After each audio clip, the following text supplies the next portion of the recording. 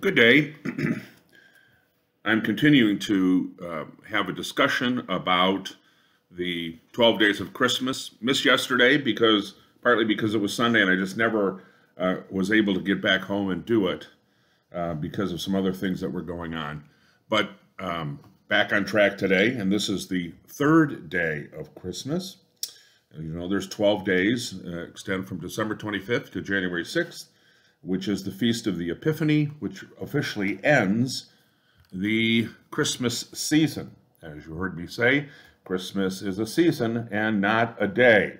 And so that's why we're doing these as we continue to look at the important text. Now, we're going to look at the Gospel of John. The first day, we looked at the passage from Matthew in which Jesus is identified as Emmanuel, quoting from Isaiah 7:14, which means God with us.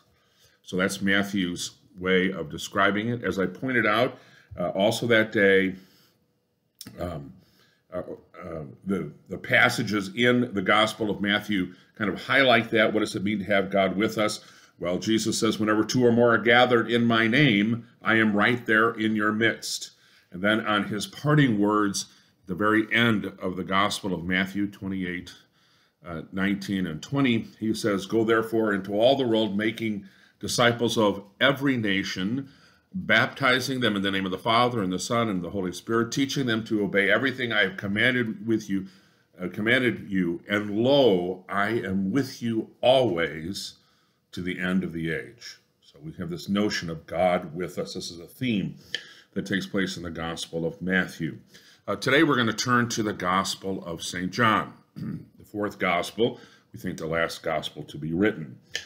Coincidentally, today is December 27th, and this is the holy day, the feast day for St. John. And so our collect for this evening is the collect for that feast day. Let us pray. Shed upon your church, O Lord, the brightness of your light, that we, being illumined by the teaching of your apostle and evangelist John, may so walk in the light of your truth, that at length we may attain to the fullness of eternal life. Through Jesus Christ our Lord, who lives and reigns with you in the Holy Spirit, one God, forever and ever. Amen. So we turn to the Gospel of John. John is a very different gospel than the other three. We call the first three gospels synoptic gospels because they're very similar, and the idea of synoptic is seeing it with one eye. The Gospel of John's different. In particular, if you want to just talk about the setting for the Gospel of John tends to be in Judea. It's not to say they never are in Galilee, but in contrast to that, the first three Gospels, the setting is in Galilee, and only in the last week of Jesus' life does he make the trip, the pilgrimage, to Jerusalem, to the Passover festival, where he then encounters the problems with the religious leaders, and he's crucified, and then, of course, gloriously resurrected on that Sunday, first day of the week. In the Gospel of John, there is this incredible passage. It's as good as anything in the whole of the Scripture. The first 18 verses of chapter 1. And it really sets the tone, excuse me, for what is going to follow. So we begin with these opening words. In the beginning was the Word, and the Word was with God, and the Word was God. Now, the first thing we notice about this is we're looking at this idea of word. In the beginning was the Word. That's the Greek word logos. Logos, meaning word, is that which comes forth from the mouth of God. And often when we look at this passage, we turn to the opening words of the Bible, where it is said, in the beginning, God created the heavens and the earth. And it describes it, and he says, the very first one, he says, and let there be light. And then there was light. It's the idea that the word goes forth, it is a declaration, and then it is accomplished. Because, as Isaiah says, the word that goes forth from my mouth accomplishes that for which I have sent it. So as we look at that, we see, okay, the Word has the ability to do it. In the beginning was the Word.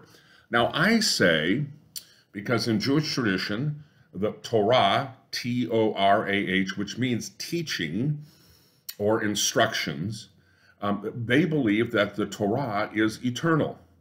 And likewise, we see this here. So I think you could say, in the beginning was the Torah. In the beginning was the instruction. In the beginning was the teaching. In the beginning was this way of laying out God's will for the universe, for life, and all of that. So it says now that in the beginning was the Word. Okay, so that's that word, that declaration that comes from God's mouth and from God's mind. And the Word was with God, of course, right? And the Word was God. Now, this is a very important declaration.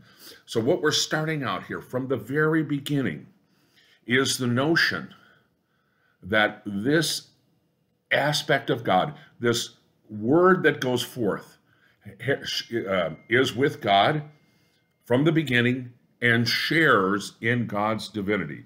Now, I think it would be a stretch to go and then, of course, say that, we're going to come up with the very detailed description of what the word means as we look at, for example, at the Nicene Creed or the Council of Chalcedon, which in the Chalcedonian definition of Christ and the full humanity and full divinity and all of that kind of thing. I think the antecedents are here, but understand that that's a much later development that is more, and it's in response to other things that are going on.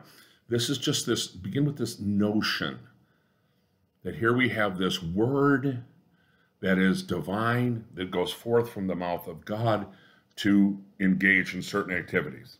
And then we get this. This Word was in the beginning with God. All things were made through Him. And without Him was not anything made that was made. In Him, in this Word, was life. And that life was the light of man, the light of humanity. The light shines in the darkness, and the darkness has not overcome it. So now we're moving from the idea of Word as creative. What does it create? It creates life. So here you go. You have the Word that goes forth. It creates life. And in fact, it is this Word with the creative and the light that brings light to the world. The world is in darkness naturally, but now as it is brought forth, as life is brought forth, we have light as well. So we have these three now notions. We have Word, we have life, and we have light. Okay. Now, we're going to have an excursus here because we're going to talk about this guy who was sent from God, and that's John the Baptist. But I want to jump down to verse 14, and then we'll go back to looking at John in another day. And the Word, okay, let's go back to when we say this Word. You've heard this many, many times. The Word became flesh. We just kind of throw it out. But again, think about what this is. This Word that was in the beginning with God, this Word that was with God, this Word that was God, this Word that has brought life into the world through its creative activity. Everything that has been made in the world was made through the Word that goes forth from God's mouth and mind and being. This Word which has life in it, and this life is the light of humanity. This light which shines in the darkness, and the darkness has not, sometimes it says understood or overcome it. This Word, I think of all that I just said, has taken on flesh. The Word became flesh. That word for flesh is incarnate. And if you hear carnate, think of carnivore. A carnivore is a flesh-eating creature, right? But as we think of incarnate, That means infleshed, taking on our existence, our flesh, our being. And he has tabernacled among us. Now that word, it's also said dwelt among us. I like the word tabernacled because immediately any Jewish person who read these words, and of course that's their context, that's their understanding. So when John writes, he writes from that perspective. That word tabernacle automatically associates itself with the temple, with the Holy of Holies, with the tabernacle, the tent of meeting that was carrying with the people as they made their journey out of Egypt and into the promised land. This was the place of God's dwelling. This is where God's glory resided on earth. This is the place where you came to meet with God. Now, it's not that it's not that you could not meet God anywhere else, but this is the idea that as we come together and centering, and by the way, in the wilderness journeys, as they're making their pilgrimage from Egypt, escaping from Egypt and going to the promised land, the tabernacle is always in the midst of the people. So there they are in the midst of the people, this tabernacle, this dwelling place of God, the glory of God resides there. And so this word that we said, with all these wonderful qualities, that is divine, that was with God from the beginning, that created everything, that is the light of humanity and the life of the world, has taken on flesh, and the glory of God resides with us, tabernacles among us. And so we even hear this kind of reiterated when he says in verse 14, and we have beheld his glory, the glory of the only Son from the Father, or the glory of the only one from the Father, full of grace and truth. So this is really amazing, this wonderful, powerful idea that we have beheld the glory of the Son of the Father. And so we're going to identify the Word that was made flesh now as the Son. So what do we see in all of this? We see Word, Logos, teaching that which comes from the mouth of God, the mind of God, the being of God. This Word that was creative and powerful, that has brought life to the world, and thereby bringing light to humanity.